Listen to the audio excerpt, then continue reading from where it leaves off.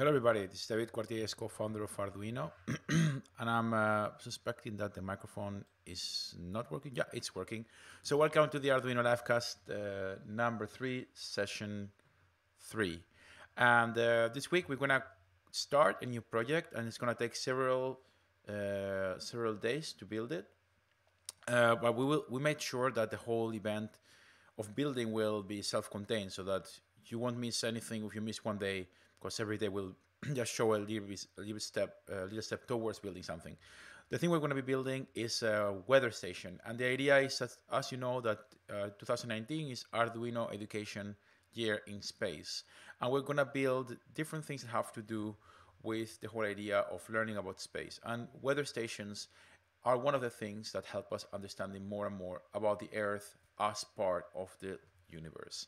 And so we're going to be building an anemometer today, which means a machine that can measure the speed of the wind.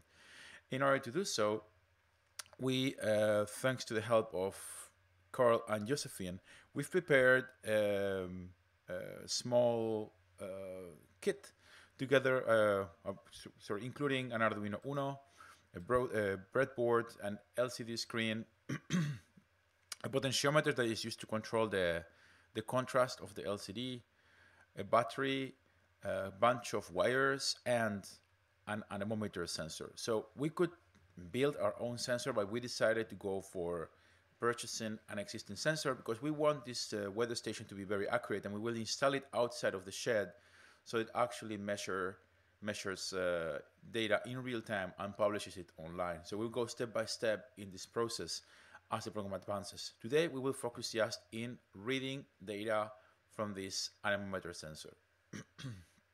So how does the sensor look like? Well, the sensor has a small device inside that's measuring the different turns, and thanks to the voltage we are administering to it, it will be giving us an analog signal that we can read inside Arduino, and that analog signal can be turned into the amount of turns per second or per minute.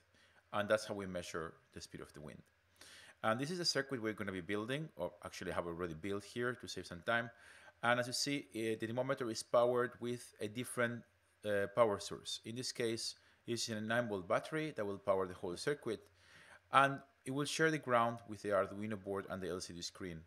And that cable that you see in there, the blue one, is going to connect to an analog input. And by reading this analog input and making a small mathematical operation on it, we will be able of calculating the actual speed of the wind. So it's pretty straightforward. So if you're thinking about building this kind of device for your own garden or for your school or whatever, it's super straightforward and it's very simple to build it and to use it. So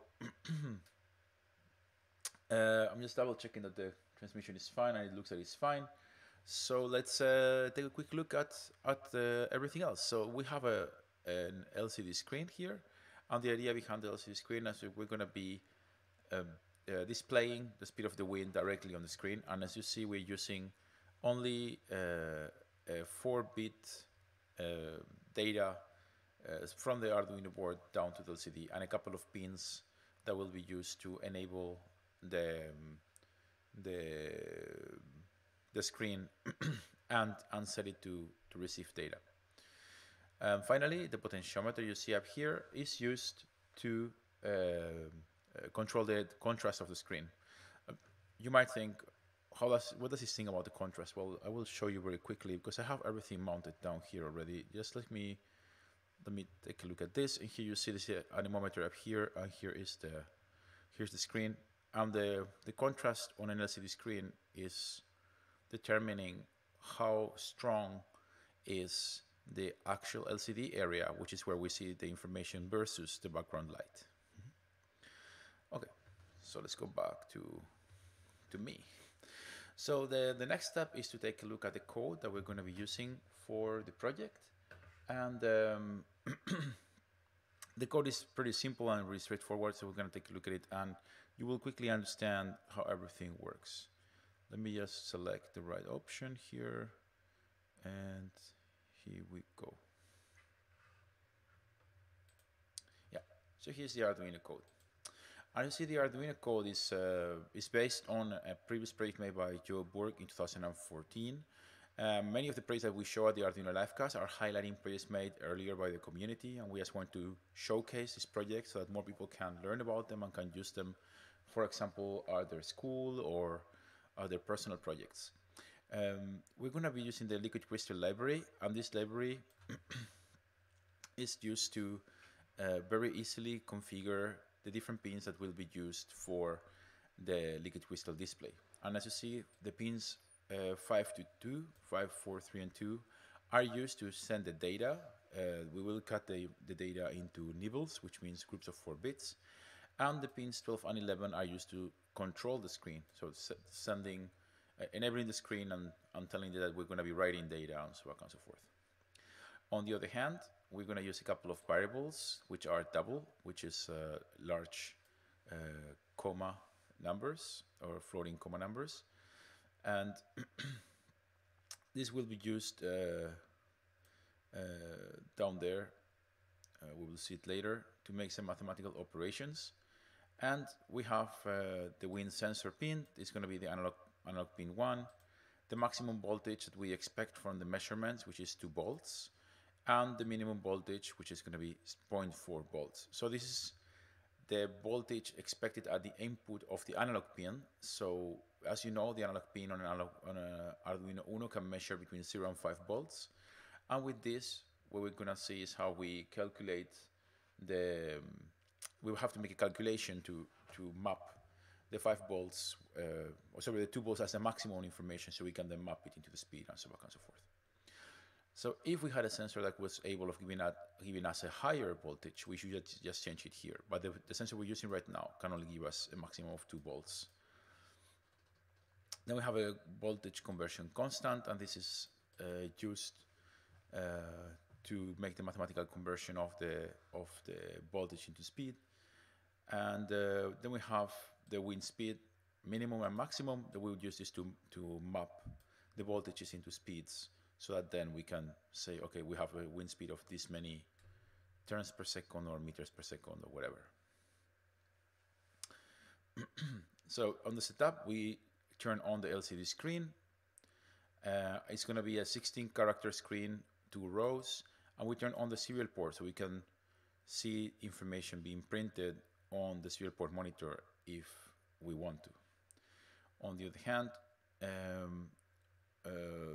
we can make the system work without the Arduino board because we can see the data directly on the LCD screen, but this is not going to be the case. In our case, we're going to be both checking out the serial port monitor to see what we're reading and the information on the LCD screen. So here you see in the next line, already in the loop, that we read the analog signal, or we make some mathematical operations on it. So the sensor value, which is going to be a number between 0 and 1023, but since the voltages are between 0.4 and 2 volts, it will be just a very tiny range of the full range of values. We make a conversion of the sensor value to know exactly which is the voltage we're getting, and based on the voltage, we will get the voltage conversion, and this will help us make the following operation that's gonna give us as a result the actual speed of the wind. Yeah, just interacting live with people in the audience. Somebody's commenting, as you can see on the chat, that for using the LCD display, we could be using an I2C converter. This particular trick, of course, is very handy. You could also use an SPI screen, but that makes the screen much more expensive. So we decided to go for this particular screen because we had plenty of pins on the Arduino Uno, and these kind of screens are very, very cheap. So you can find them for as little as €1, because they are really old screens, and just to show this, to show off a little bit, is good enough. But anyway, you're right. We could have, if we had more things connected to the Arduino, it would be convenient to have an I2C screen or an SPI screen or even a serial screen to display data. Okay. Going back to the operations we were discussing about, we see how this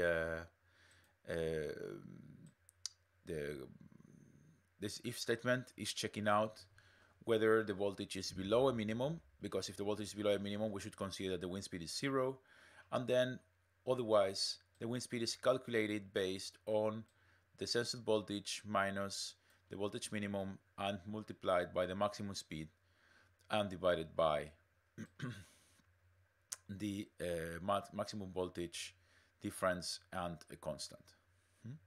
So with this operation, we can get the actual wind speed that then we can print out farther down using these classic serial print lines, and print it out on the screen by setting the cursor on the beginning of the screen, printing out the word wind speed, changing to a different place, print out the value, print the white space, and print out that is meters per second. So it becomes super simple to make this, and this will be the first step towards building this functional weather station that we will install out there after building step by step. So if everything works fine and we connect to the serial port, I will just make sure that we have the right board. 1 second, because you can't see these operations. I will change to the desktop view, and the desktop view here, and you can see now how I select the right board, which is Arduino Uno. Further down, here it is, and the right board, which is COM16. I don't need to upload the code because I uploaded the code before I started the program. I will just save you the time. I just will open the serial port monitor. So I open the serial port monitor, and here we're getting data from system, and the first value printed is the latest wind speed, and the second one is a sensor voltage. If we take a look at the top view, you will see that this is what the sensor is throwing right now. And it's because of a glitch on the wires, because for real there is no measurement.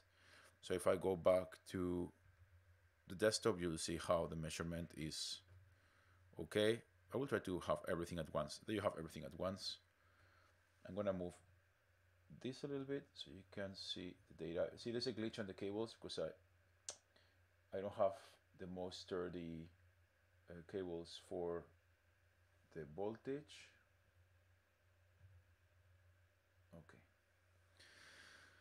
So if I now turn